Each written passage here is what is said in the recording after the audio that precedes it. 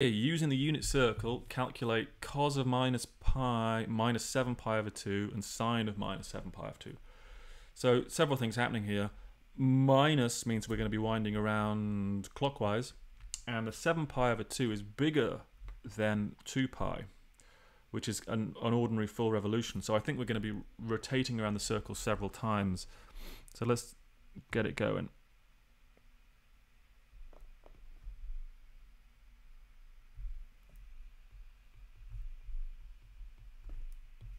So let's do the same kind of patterns we've seen already. So I'm thinking about what's going to happen to the unit circle, what my position on the unit circle is, sorry.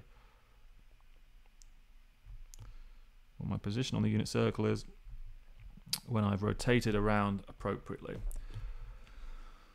So minus 7 pi over 2. So let's just have a little moment. So minus 7 pi over 2.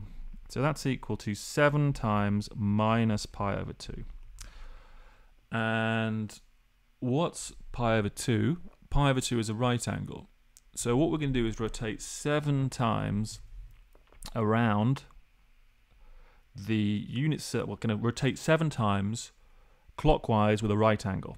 So once, twice, 3 times, 4 times, 5 times, 6 times, 7 times.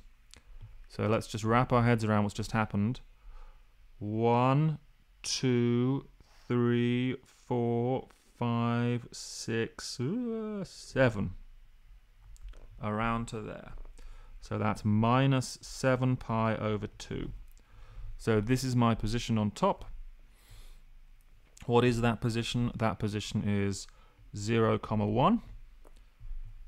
So instantly I know cosine of minus, goodness gracious me, minus 7 pi over 2. That's the x coordinate, that's equal to 0. And sine is 1.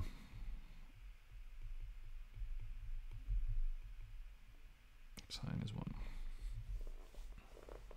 So, got to do it using the unit circle, in my opinion. At least that's the most elementary way to do it. There are other ways to do it once we really know properties of sine and cos, but I think this is the safest plan.